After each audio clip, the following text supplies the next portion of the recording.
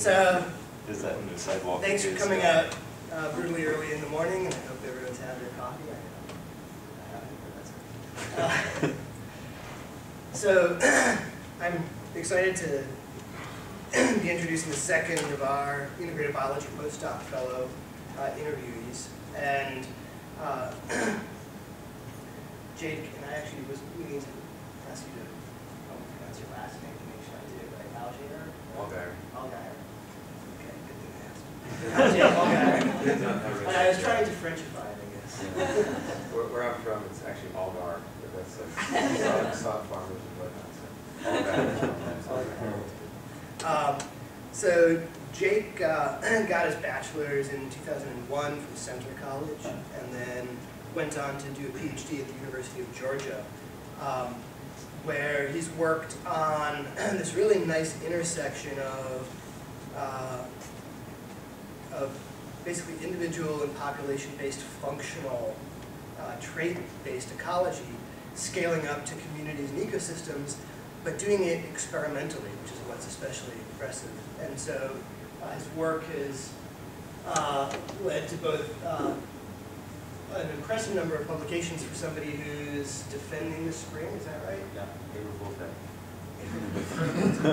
So defending the spring, he has 11 publications, 5 of which are first author, and those include ecology, ecology letters, aquatic ecology, marine experimental progress series, really Journal of Applied Ecology, so publishing in really good places, as well as some good funding. He had an EPA STAR Fellowship, he had an NSF DDIG, and then he wrote or co-wrote with Craig Lehman and some others an NSF grant that got funded to the tune of $657,000. So he's apparently capable of getting money to do the work as well, which is great. And I guess I'll leave it at that because I think in some sense the punchline is the fact that he's doing experimental reef ecology, which is just remarkable. So I'll just let him tell you about that. Thanks a lot, Dan. So I first want to say that it's a real honor to be invited here. This is an amazing department, and it would be fantastic to be able to work with some of the faculty here in the future, and hopefully I can bring some interesting ideas to the table in this department. So today I'll be talking with you all about the research that I've been working on for the last 7 years or so. And the idea basically is to try to think about how consumers are affecting food webs from some of these alternative pathways. And namely, that's through pathways of nutrient cycling and storage. I first started thinking about animals and moving nutrients in ecosystems when I was an undergrad, and I worked on sockeye salmon in Alaska. So this is a picture of sockeye salmon running up a headwater stream in Alaska. And when I was up there, one of the researchers showed me a tree core, and they pointed out one of the rings that was particularly fat. And they said this ring indicates a year where the salmon numbers were really high. And so this really struck me. The idea that salmon are moving nutrients all the way from the marine environment up into these headwater streams and lakes. And there's so much nutrients that it could actually affect the production of tree growth in the terrestrial ecosystem. Really blew me away. And again, I was an undergrad, so these ideas were brand new to me. I then went on to work with Alex Flecker, Brad Taylor, and Bob Hall on this really awesome project where we split a stream in half with this curtain to remove a dominant consumer fish species. And this fish has been heavily overfished throughout this region of Venezuela. And so we're trying to understand how the loss of this fish would affect biogeochemical processing within the stream. And you can see here in this photo, it fundamentally did. It totally changed the way carbon and nutrients flowed in this ecosystem. So while we were doing that research, one of Alex's students, Pete McIntyre, was actually measuring the excretion rates of every single species in that stream. And what he later on showed was that where fish aggregate in high density, so high biomass, they recycled a ton of nutrients, and those nutrients fed back on primary production, and this initiated biogeochemical hotspots within the ecosystem. And so this further highlighted the fact that if we're losing these consumer species in the ecosystem, it's going to fundamentally affect how the whole ecosystem is working. So the next sort of progression was to work in the Bahamas. Craig Lehman, who I guess now is going to NC State, I met him as a PhD student. He was a PhD student and was working on that project with Alex Flecker in Venezuela. And he asked me to come to the Bahamas and work with him there. And to be honest, I wasn't super excited about the Bahamas because I was really into the neotropics. But he offered a free plane ticket, so I couldn't really turn it down. So I went here to work with this system with him, and there's two things that really struck me. First of all, you could see. So I was used to working in rivers where when you dive under, you can see your hand about that far away. But here it was super clear. And so you could, first of all, you could just watch the animals moving around the ecosystem. And that, to me, was really interesting because that was just the way things were. But second of all, it suggested that the nutrients in this ecosystem were really limiting because if there was lots of nutrients, the water would be more green because algae would be using these nutrient materials. And so this alone set a good stage for consumers potentially having an important role in recycling nutrients. The second thing I noticed was that the fish biomass and abundances were extremely high. The place where I went with Craig then and still continue to work is a relatively healthy coastal ecosystem, so the fish communities are doing pretty well. And so this also suggests that consumers could be important in the role of recycling nutrients because there's so much of them. The biomass is extremely high. So this really set up a kind of nice scenario for this being a potentially model ecosystem to test some questions about the role of consumers in recycling and storing nutrients. In addition, these ecosystems are also heavily impacted. So this is a really nice map of the global ocean showing where in the world humans are having the largest impacts. And I want to point out first that in red, humans are having the most impacts along coastal ecosystems, which makes sense because that's where humans are interacting most with oceans. But I also want to point out one of the areas they highlight as being most impacted is the Caribbean. This is actually focused in the southern parts of the Caribbean.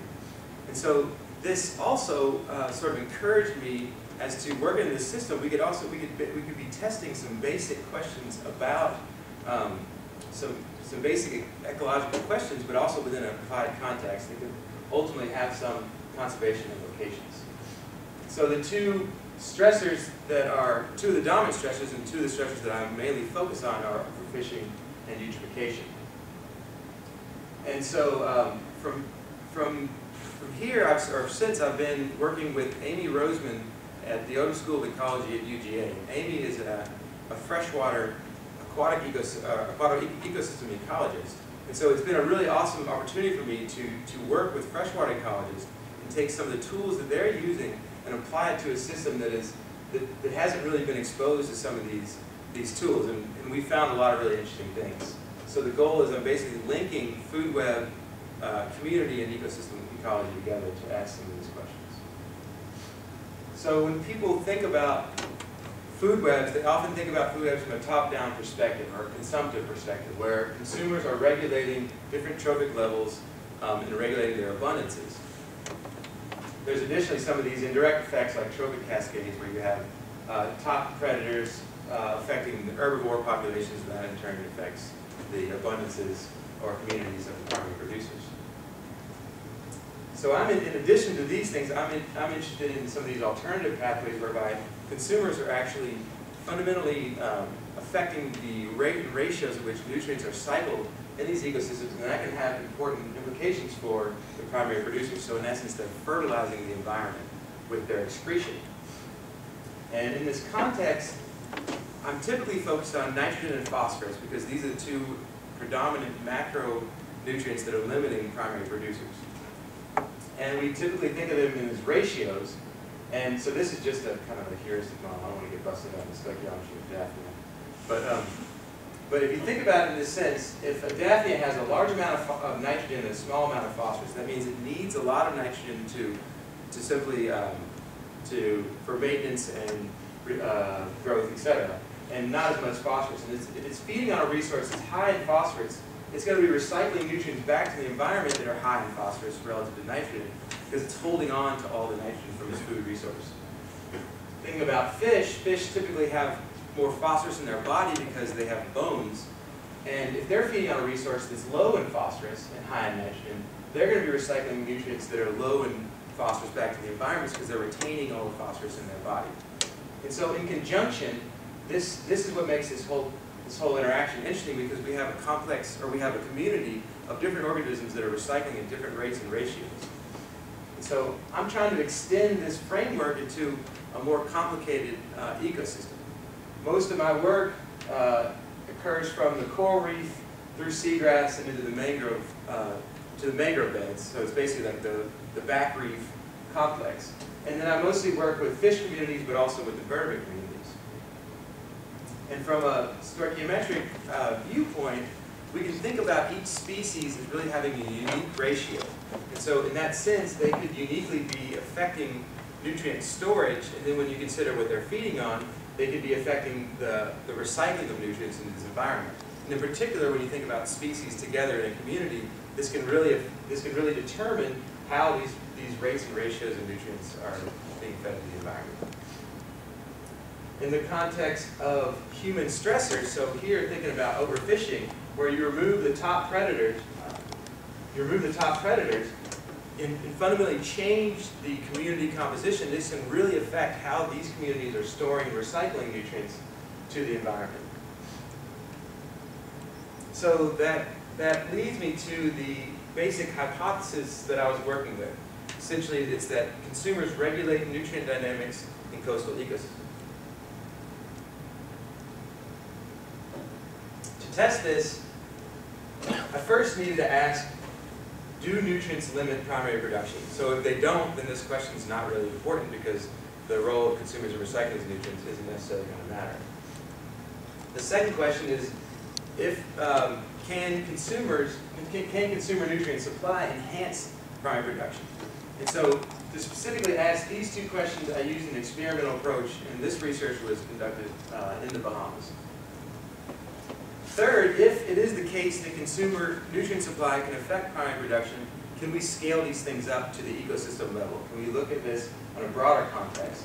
And to ask this question, I use more of a quantitative approach. And then finally, for the purposes of this talk, I'm going to also discuss some of the proposed research for this fellowship.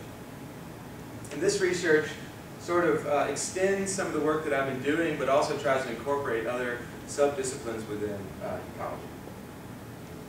All right, so do nutrients limit primary production? To test this, I use what are called nutrient-diffusing substrates. These are widely used in freshwater ecosystems, and I think this might be the first in marine environments. But basically, they're little film canisters that are filled with an agar that's amended with a certain nutrient. And in this case, I amended it with nitrogen alone, phosphorus alone, and then both nitrogen and phosphorus. And the idea is we're testing nutrient limitation of benthic microalgae. So these are not dominant in terms of biomass, but they are very much so in terms of production, so turnover. And the treatment that elicits the largest response that is like growth of algae on it, is the one that's suggesting which nutrient is most limiting. So if we had the most growth on this nitrogen treatment, that means that nitrogen is most limiting this benthic microalgae. So I tested this across a suite of different sites in this back reef area, and then here on the y-axis we have the chlorophyll A, which is a proxy for biomass. And the 4 treatments are the different colors. And what I want to point out is really the one you need to focus is the black bar, which is the nitrogen and phosphorus treatment. And so this is saying that nitrogen and phosphorus together, so there's dual nutrient limitation occurring, are limiting benthic microalgae. And even in some cases, the single nutrient treatment had essentially no effect relative to the control. And so to highlight that, this is actually just a photo of one of the bars after it had been incubated. You can see essentially no growth on the 3 treatments and then a lot on the dual nutrient treatment. And so this really does suggest that benthic microalgae are extremely nutrient limited, and so it provides good context for consumer nutrient recycling.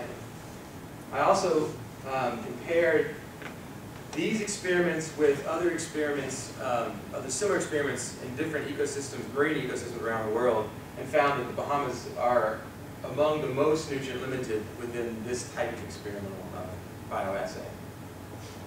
So another way to test nutrient limitation is actually to measure the percent nutrients that are stored in seagrass. So you can kind of look across an environmental gradient, and where you have more nutrients, you'll see more nutrients being stored in the tissue of seagrass. And so this is Thalassia testudinum, which I tested this with. And so I tested this in seagrass beds in the Bahamas and compared it to these global minimum and averages that were compiled by Duarte in the early 90s. And with respect to percent nitrogen, you can see that they're lower than the values in the Bahamas are lower than the global average and roughly similar to the global minimum. But phosphorus, it's substantially lower than even the global minimum. So this just reinforces the idea that nutrients really are limiting primary production in these systems, and that the role of consumers in recycling nutrients could be really important. Okay, so now we have some evidence that nutrients do limit primary production. Can the supply of nutrients by consumers actually enhance primary production? So we realized to test this we needed to colonize the fish. And artificial reefs have been widely used in marine ecosystems to test basic questions about community and population ecology, but not so much for ecosystem ecology. So our basic hypothesis was we could build these reefs, this would colonize fish. Colonizing the fish would enhance the amount of nutrients being recycled around the reefs, and this could affect primary production, so the growth of this production. That in turn could potentially affect secondary production, which could possibly feed back to the fish community. And so in this way, we could potentially be creating a biogeochemical hotspot similar to those that Pete McIntyre found in those streams in Venezuela. So to test this, we had two basic questions. First, does nutrient loading by fishes enhance seagrass primary production? And second, can artificial reefs actually function as biogeochemical hotspots? So this is a really fun project to do. This project, as well as really all the field stuff, was done with Craig Langdon. And it was awesome because he was the one that had to haul the cinder blocks out of the water. And then me and one of his students were underwater the whole time building these reefs. And so there were 3 treatments. One treatment, which there were 10 reefs of, were 40 cinder blocks. So this is our large reef. This is literally the day of construction. There were 5 reefs that had 10 cinder blocks, so a smaller unit, and then 5 quote-unquote reefs that were really controlled. So this created a gradient of fish density that we could test these questions on. And these are in about 10 feet of water. And I know I said the water is clear. This was a murky day. So, these are about 10 feet of water in seagrass beds. And so we wanted to let these things incubate for a couple of years. And Craig had some students doing some community ecology on these reefs as well, but I won't talk about it today. But so while these things were out there doing their business, incubating, I spent the next few years measuring empirically excretion rates of fish. So literally I would go out with hook and line, traps, nets, whatever I could do to get these things live. And you just place them in a bag and you measure the nutrient in the water before and after the fish has been in the bag. And so I did this for 76 different species and over 650 individuals. And I was interested in measuring both excretion and storage of nutrients. So, because I think something that is also really important in these systems is considering the fact that fish are dominating biomass as well. And so they're actually retaining a lot of the nutrients in these ecosystems. But to measure the storage, I had to unfortunately kill every fish, take it back to the lab, grind it in a blender, and then measure the nutrient content in their body. So this literally meant 4.5-foot moray eels, and then sometimes just little tiny fish as well. But and so this might sound like a strange method to put a fish in a bag, because obviously it's not the natural environment, but it is actually the standard method for doing this. But I wanted to make sure we were getting really good estimates. So I also constructed bioenergetics models, which are another way to estimate excretion rates. And I informed the empirical measurements with these bioenergetics models in a Bayesian framework to create what I think are really robust estimates of excretion rates. Okay, so this picture I put up here to show you that if you build it, they will come. Fish love structure, and all you got to do is put it out there. And so we saw fish at times by the thousands on some of these reefs. And so it was really awesome, and this gradient really did work. So we were able to manipulate the densities of fish on these things. Right, so some results. On the y-axis, we have seagrass growth rate per area per day. And on the x, we have nitrogen supply and phosphorus supply. And so I calculated these by modeling the excretion rate estimates onto biomass values that we got through doing repeated surveys. So over the course of a couple of years, we would go out regularly and do surveys to estimate the fish communities. And what you can see is just a really strong positive relationship. So basically, where you have more fish excretion, you have more growth by seagrass. It's exactly what we hypothesized. So can these reefs create biogeochemical hotspots? To test this, we measured the nutrient content in the seagrass. So percent phosphorus here and percent nitrogen here. And as I said earlier, if you have higher nutrients in the environment, the seagrass will show that or reflect that in their tissue. And on the x-axis, we have distance from reef. So, and there's 4 colors here, but for the purpose of this talk, this 40 high and 40 low is really just the artificial reefs with the 40 cinder blocks, so the larger reefs. What you can see as you move away from the reef, you get this nice negative nonlinear function. And so that's saying that at a certain point, the excretion of nutrients by fish isn't actually affecting the seagrass at all. So there's actually a threshold that we can calculate where the biogeochemical hotspot essentially ends. And then for nitrogen, you saw the same thing, but in this case, there were so many fish on these reefs that the threshold was beyond where we actually measured. So we estimated it's probably around 13 or 14 meters. And so this is something we expect to continue to extend over years, and something we'll keep testing. Okay, so the implications of what we found for seagrass beds are, first, we think that these artificial reefs can actually enhance fisheries production. There's a general argument in the artificial reef literature whether they can actually enhance production or if they're just actually colonizing fish from around the area. And so we're arguing that fish are interjecting this material good, nutrients, into the ecosystem that's creating more production, so that's actually adding more carbon into the food web that can cascade up, or that can move up the food web and potentially ultimately enhance production. And this is something that I'm going to be modeling in the future, so I'm really excited about this idea. And we also do have some numbers on invertebrates on these reefs as well that I will be talking about. But second, these reefs could be affecting carbon sequestration in these environments. So there's this concept of blue carbon, and that's really just the carbon that's sequestered by the global oceans. And coastal seagrass beds occupy less than 0.2% of the global oceans, but sequester up to 10% of the carbon stored in them per year. And so there's a lot of carbon being stored in these ecosystems. And so we think that by increasing the seagrass growth rate, we're enhancing the carbon sequestration locally and potentially extending that beyond the reefs. And so where most of this occurs is in the rhizomes, in the roots. And so that's something we're also measuring right now. We're taking cores and trying to estimate how much root production is increasing over time. And so this has really strong implication for overfishing. So not only could it potentially reduce carbon sequestration, but it could also be decreasing potential other fisheries productions.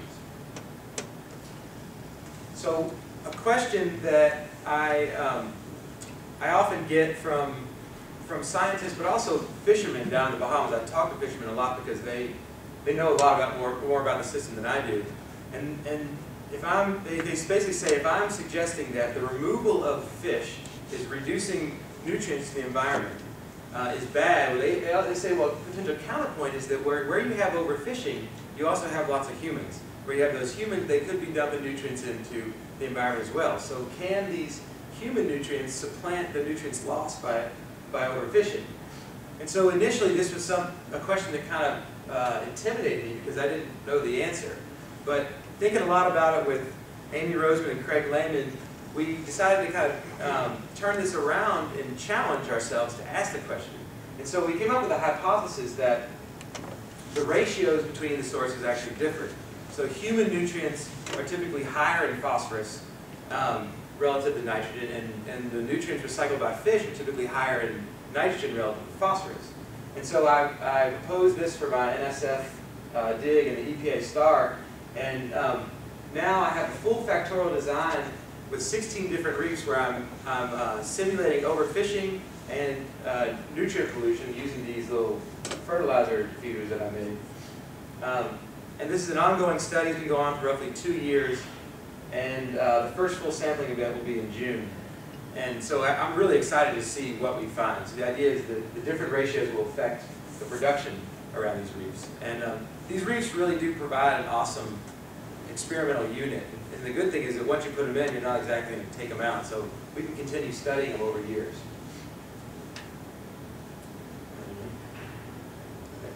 So now we have some evidence that consumers do affect primary production of these ecosystems, can we scale this up to the ecosystem level? As I mentioned earlier, each species within these communities has a unique ratio of nutrients, and this can affect the storage, and then when you think about them feeding, what they're feeding on as well, it can affect the supply of nutrients to the ecosystem. So this sets up a real nice context for asking questions about the role of biodiversity for ecosystem function. So what I did was I modeled nitrogen and phosphorus supply, nitrogen, phosphorus, and carbon storage, and then this aggregate measure of multifunctionality across this really extensive data set of surveys that I got in collaboration with Peter Mumby out of James Cook University. And so he did extensive surveys of fish communities across 7 different islands, 172 communities, and thousands of fish. And what I really love about this data set is that they did it across different ecosystem types. So we have mangrove and seagrass ecosystems plus 4 types of coral reef ecosystems. And so this spans a really large gradient of biodiversity. And ultimately, I was able to model account for 144 species within this system, which accounts for 99.4% of the biomass across all ecosystems. And just to give you an idea of how large the spatial gradient of this survey was, this is the whole Caribbean, and the survey took place in this region. So this is a large part, essentially the whole northern Antilles. And they focused on areas that were relatively healthy. So now we're looking at the way just environmental gradients as opposed to human-induced gradients. Okay, so there were 2 main objectives of this study. First, to test the role of biodiversity for ecosystem function across gradients of species richness. And so this data set really did provide a novel look into biodiversity because we had so many species within these communities, and plus we had this really large gradient that we could study. And so that is something, the spatial scale aspect is something that's really been fundamentally lacking in some of the biodiversity ecosystem function literature. The second objective was to test the insurance hypothesis across this biodiversity gradient. So the insurance hypothesis predicts that ecosystem function will be robust to species loss due to large differences in the functional role of species. This is something that's been tested in theoretical and model communities, but not so much using real data from real communities. And so this data set provided a nice context in which to ask some of these questions. All right, so I'm not going to go into the methods at all of how I did this. What I'm going to try to do is just provide some of the results, summarize those for you all. So we have here on the y-axis ecosystem function. And when I say that for this study, I'm talking about the processes of supply and storage. The results were relatively consistent across these different processes. They did vary to some degree, but for this talk, I'm just going to kind of generalize. So with respect to species richness, we found a strong positive effect of species richness. This is consistent with previous studies, but it really struck me. First and foremost, it was far and away the strongest predictor in all the models. And I honestly didn't think that was going to be the case. And so that's actually what got me looking into this further, because I did this initial model just trying to understand what community characteristics were affecting these processes. And this far and away drove things. So I started asking more questions. We found a negative effect of diversity. And so this suggests that species had disproportionate effects within these communities. So diversity you can think about as evenness here. It was a significant negative relationship, but it was relatively weak, and it was strongly driven by seagrass beds, which have the lowest number of species in them, and are really driven by only a few species. So in that sense, there's strong species disproportionate effects. And then we found a positive relationship with functional group diversity. And so functional group here, I'm referring to trophic positions, so herbivores, predators, omnivores, etc. And this was also really surprising to me. I thought that certain functional groups would really be driving some of these processes. So this suggests that functional groups don't have a disproportionate effect. And I really thought the predators would have a disproportionate effect on recycling because they're really feeding on higher resource foods, and so they should be dumping out nutrients at different rates. But that wasn't the case. Okay, so the second objective was to test essentially how robust these ecosystems are to species loss. To test this, I used simulation models for all processes and all ecosystem types.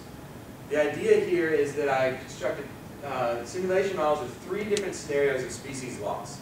First was completely random, so random removal of individuals. But then I wanted to provide a little bit of reality into these simulation models. So I did random removal.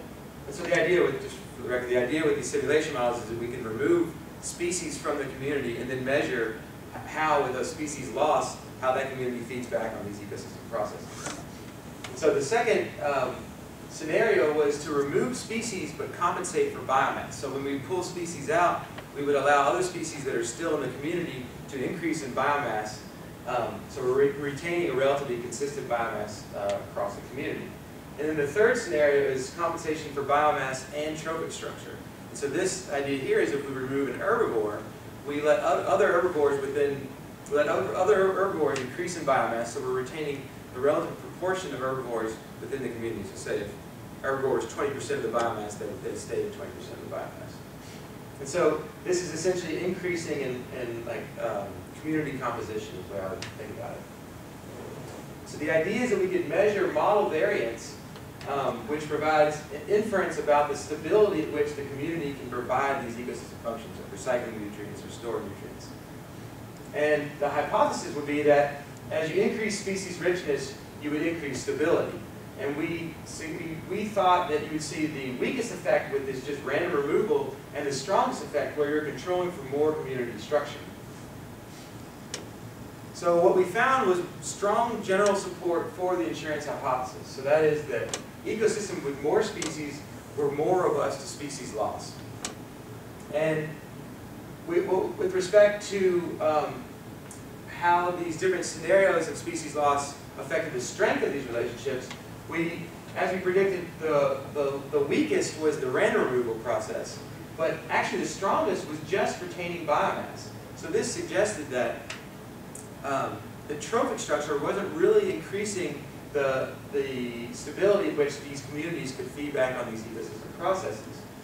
It also suggests that with respect to conservation, if we can maintain a certain level of species richness and biomass within the community, then we can be retaining some of these ecological or ecosystem processes. But I want to highlight, and again, I didn't really talk about this, the strength of these relationships did vary among the different processes, but it wasn't super substantial. All right, so just to provide a little context of how much these fish are recycling nutrients into the environment. This is a figure, this is nitrogen supply per area per day. And in the blue, we have the supply rates from a fish community in the Bahamas and a fish community in the Florida Keys. And in the gray, we have nitrogen loading to the Florida Keys, essentially accounting for everything but the fish community. So this is river runoff, nutrients from the Florida Bay, upwelling, nitrogen fixation, all these different processes, but not fish community.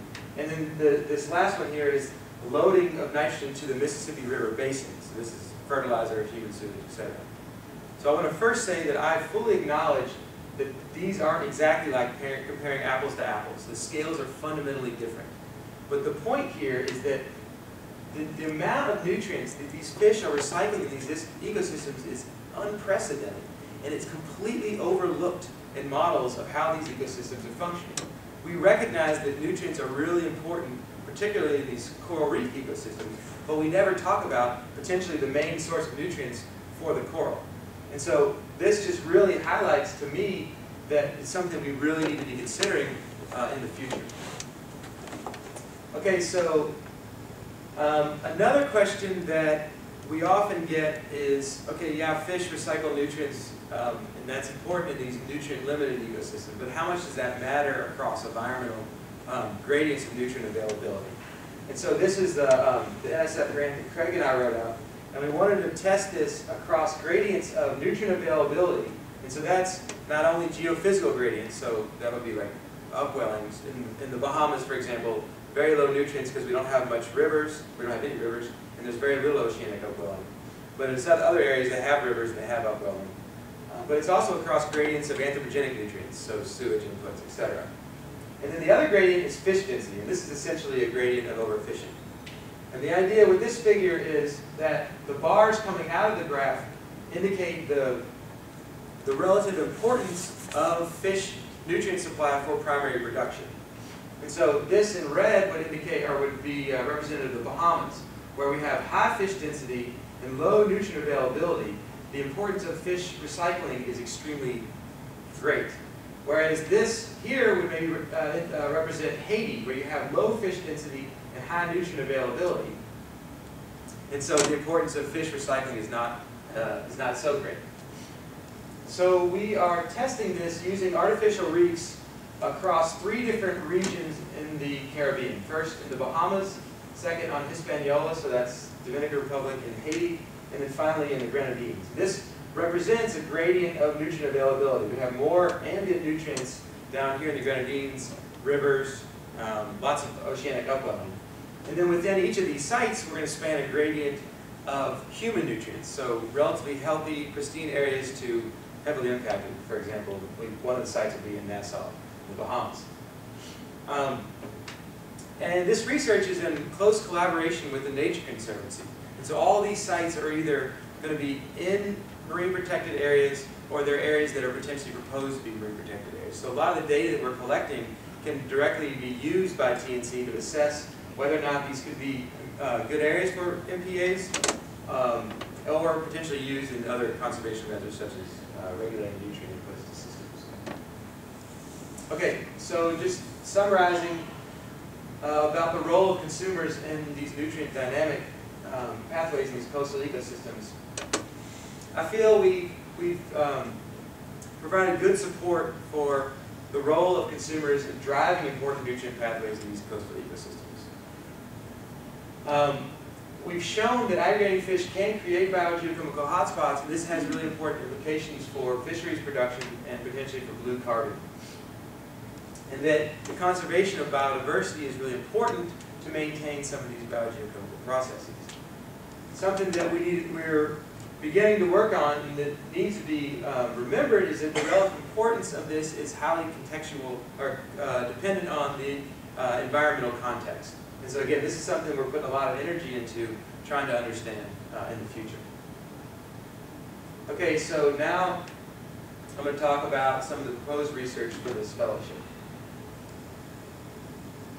Individual specialization has gained a lot of attention in recent years, particularly in population, community, and evolutionary ecology. Dan Bolnick here in this room has been a real leader in this field. And he came up with this conceptual figure that basically proposed the idea, if you have a population, so this in white is the population, that spans a large niche width, it doesn't necessarily mean that the individuals within that population also span this large niche width. They could occupy a smaller niche space within that and collectively create a population with this large, they can span this niche width, or axis of this. Another thing that's been gaining a lot of attention is this idea that population level behavior can have really important feedbacks to ecosystem function.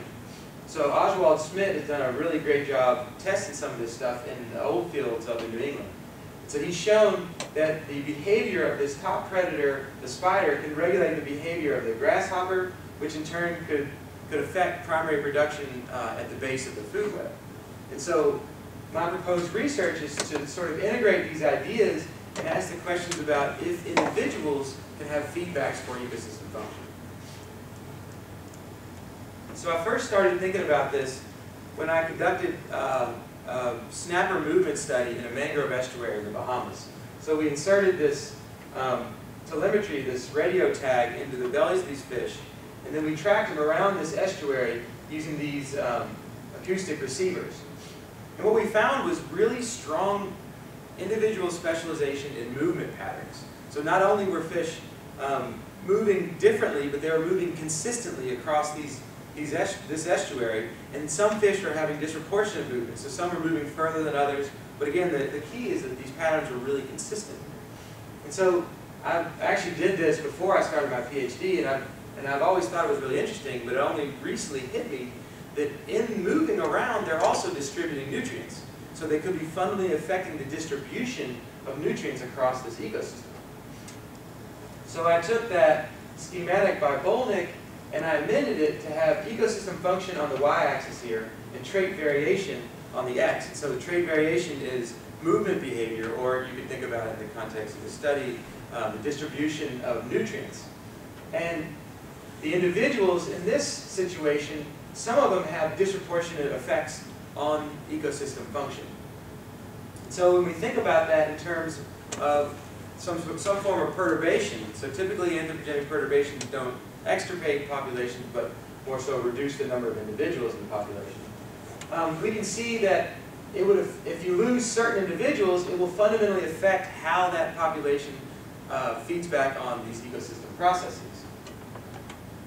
So putting this in a more of a landscape scale to show you all a little bit better, if we think about a river network, I mentioned that I study I work in a freshwater lab. They hated this diagram of the river network. I thought it was totally fun.